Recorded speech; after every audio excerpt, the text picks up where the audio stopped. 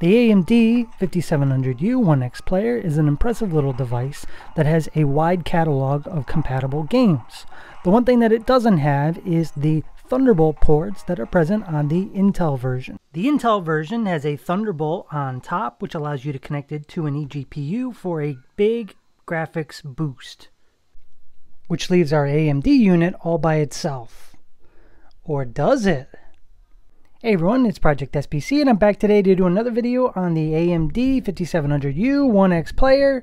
This time we are not going to do a gameplay video where I show off the performance of the integrated graphics, but we're going to put an eGPU into this device. A big thanks to my friend MVA for pointing out that this does have a Wi-Fi chip on an AE key, which means we can definitely plug in a eGPU, and I have my trusty 3080 Ti here in the background with some adapters into a Wi-Fi card slot right here. So let's begin. Before we begin, I'd just like to say that this is for entertainment purposes only. Don't try this at home, especially if you don't know what you're doing. I have done this on plenty of other devices. I'm going to use ESD protection, and opening up your device could void your warranty, so take all that with a grain of salt if you do try and do this.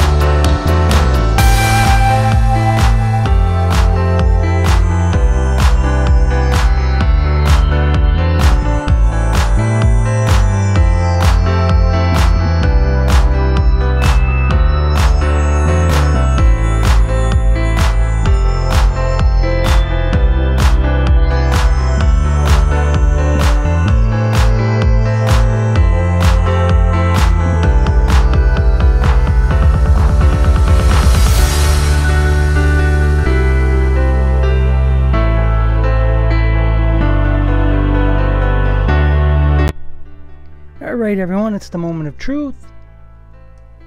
Let's see what happens.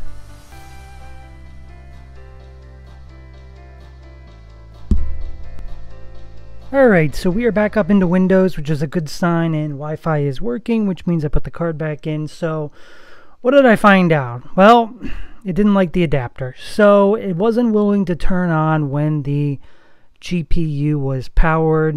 I got a little scared that I might have bricked my device, so I actually put it back together before trying without the power to the other device. However, I'm used to having the power applied to the GPU when you go ahead and you started, but for some reason it didn't like that. So thankfully the device is up and running, and I can use it another day. GPU build, on the other hand, not so good. Well, I learned a very valuable lesson. Take your time with things, and don't try this at home, everyone else. So if you enjoyed the video, please hit the like button, maybe even subscribe. Thanks for watching.